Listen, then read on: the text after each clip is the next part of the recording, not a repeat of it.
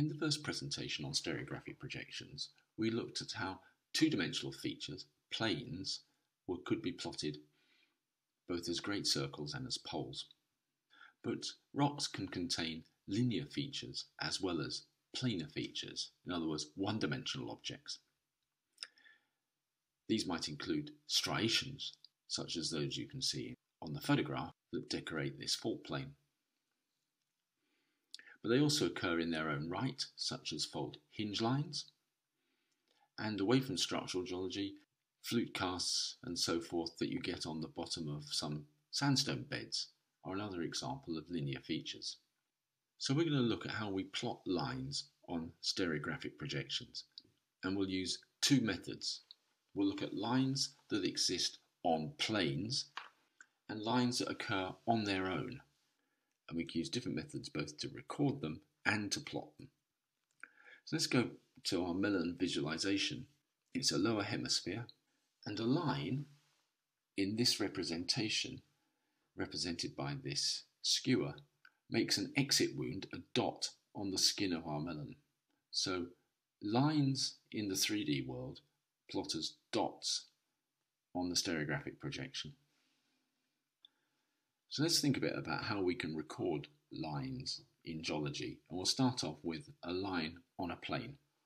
So the first thing we need to do is record the orientation of the plane with the strike, its dip, and the dip direction towards a particular quadrant. So here is the orientation of the strike, represented by those horizontal lines on our block diagram. So let's add a line on this plane. It could be the preferred orientation of a mineral. It could be the drag line of a sauropod tail. It could be something that represents the paleo flow of the water that deposited the green rocks. It's a line on a plane. So we can record its orientation relative to the strike by putting a protractor down on the bedding plane, on the top of the green horizon, and measuring the angle around from the strike to the linear feature we're interested in. So we measure the angle from the strike on the plane, and this measurement is called the pitch. And it's represented by that angle shown by the double-headed blue line. Simply use a protractor to measure the angular relationship. Therefore, it will have a value somewhere between 0 and 90 as you open that angle up. It's important to record which end of the strike symbol you've made the measurement from. So if we've set up a strike bar here, so the strike has a value of 288,108, we've measured round from the 108 end of our strike bar, so we've measured round from approximately the east direction. And it's important to do that because there's an ambiguity here with a similar pitch, but going off from the opposite direction of our strike bar. So measurement of the blue line that runs across our bedding plane would be measured in from the 288 end. So that would have a pitch of whatever it is, 45 degrees west.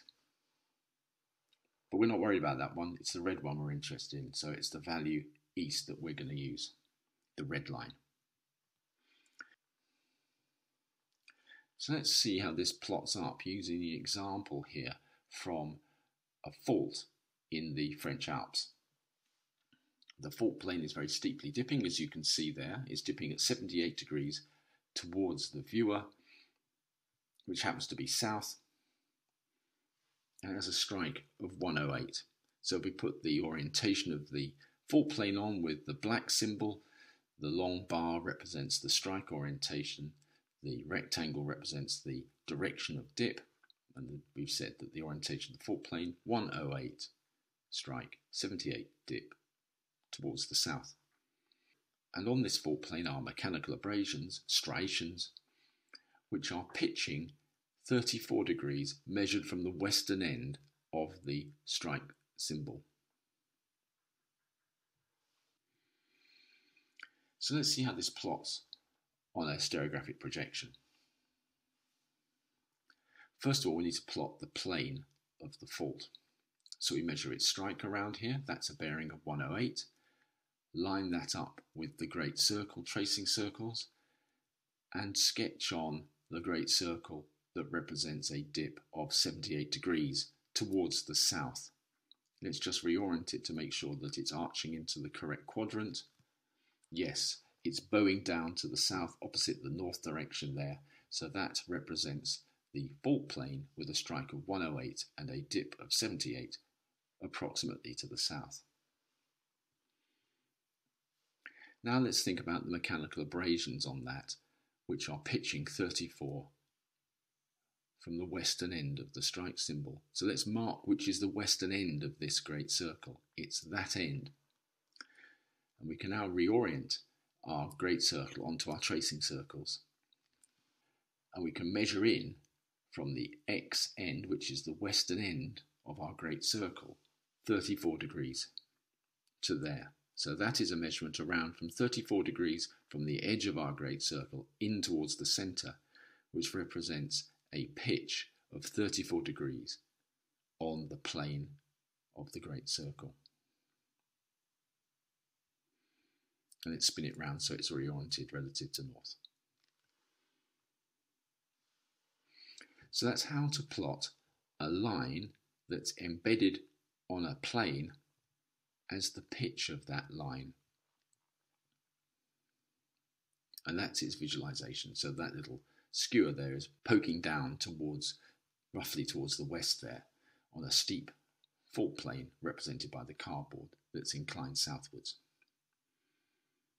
And that's the plot. Okay, let's do another one now.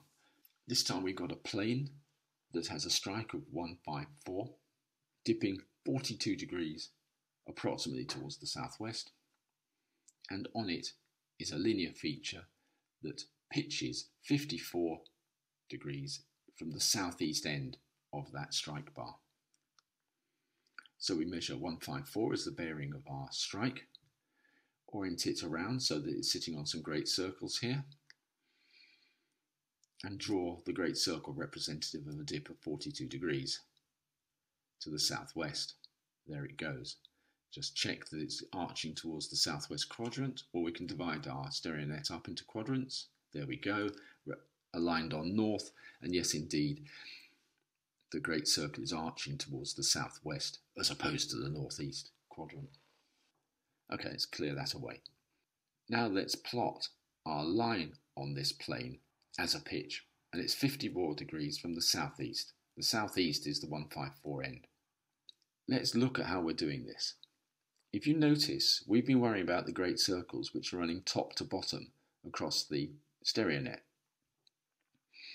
But there are also another set of curves that are running, well, there's one that runs sort of like through an equator, straight through the middle of our pin, and there's a series of other curves that run down towards the base and top of the net that form other arcs. Here's just one of them. These are called small circles, and they're rather like lines of latitude. And these have the effect of where they intersect our great circle, the black line on our plot here, they divide up the great circle into degrees rather like a protractor would. Let's see how that works. So if we start at the bottom down in here and come in, that represents a pitch of 10 degrees on our great circle. That represents 20, that's 30, 40, 50, 60, 70, 80, 90, coming in from the southeast end of this great circle. Of course, we'd have the equivalent measurements that we could have taken coming in from the northwestern end of our great circle as well. So we count in from the end of the great circle to find the pitch. Let's go back to our data then. And our pitch was 54 in from the southeast end, so we measured around 54 degrees from the edge of our StereoNet to find the line on that plane. Realign it to north, and there we go. So that's measuring and plotting a line as it appears on a plane using the concept of pitch. But there's another way of measuring a line which does not use the orientation of the plane. So here is a line, and to document the orientation of this line, we need to know the amount downhill it's going and the direction it's going downhill. The amount downhill is called the plunge, and the direction is the direction of plunge. How do we make these measurements? Well, we construct a vertical plane that contains this line. In practice, this might mean taking a map board and carefully aligning it up with the line we're trying to measure and making sure that the map board is vertical. The map board then becomes a plane that contains the line we're trying to measure. So we construct or create a vertical plane that's not a geological feature but aligns with the line we're trying to measure.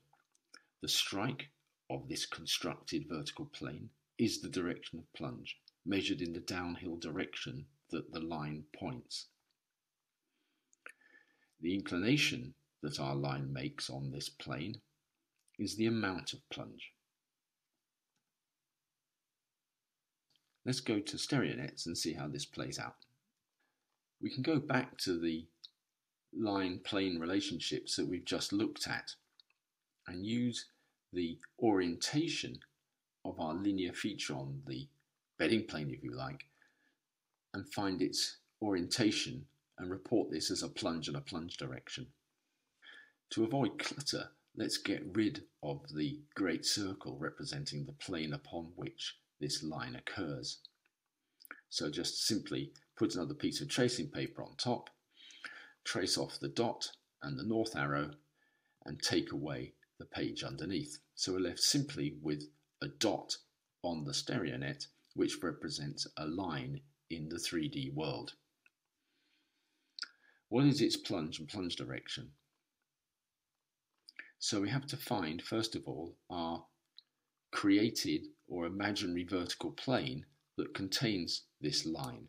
In other words, a great circle that's vertical that contains that dot. So spin it around to here, and we're now rotated so that the dot lies on a straight line that goes through the pin. That is the great circle. And this is the end of the great circle we need to consider. And we're going to measure in to find the amount of plunge. It's this distance here, 34 degrees. Notice this is effectively the pitch of that line on the vertical plane. So a plunge is equivalent to a pitch on a vertical plane. To find the direction of plunge, simply reorient to north and read off the bearing, and it's 198. So this line that we previously plotted plunges 34 degrees to 198, and we measured that without reference to the great circle upon which we made the original measurement. And generally we can write this number like this, with the plunge 34 followed by the plunge direction 198. So let's take a line away from a plane and just consider it's on its own. So here we have a line on a plane. Let's just take these planes away. So here we have a line. We construct an imaginary vertical plane, which might be a map board, and align the map board with that line that we're trying to measure. The inclination of our line on our imaginary vertical plane is the plunge amount. The strike of the vertical plane is the plunge direction. And as we've seen, the plunge is effectively the pitch on a vertical plane. And we record the directions downhill. Let's plot a line on its own. The line we're going to plot has a plunge of 54 degrees towards 108. So we first of all have to find the great circle that's vertical but with a strike of 108. Measure around to 108 and now align it with the vertical great circle that's running up and down the screen. We don't have to draw it in, it's there under the net for us. We just have to count in 54 degrees and plot the dot. That is the line plotted in its own right on the StereoNet. And just spin it around so we can see where it is. So there we are. That's how a line of 54 degrees as a plunge towards 108 plots relative to north on our stereographic projection. So now we've got a method for plotting lines. We can plot lines as they occur on planes, such as the striations on a fault plane, and we can plot those by measuring the pitch, in which case we need the orientation of the plane on which it occurs and that measurement of pitch. But we can also plot lines in their own right by measuring the plunge and the plunge direction. And we can plot both types of measurement on stereographic projections and therefore compare different features in different places.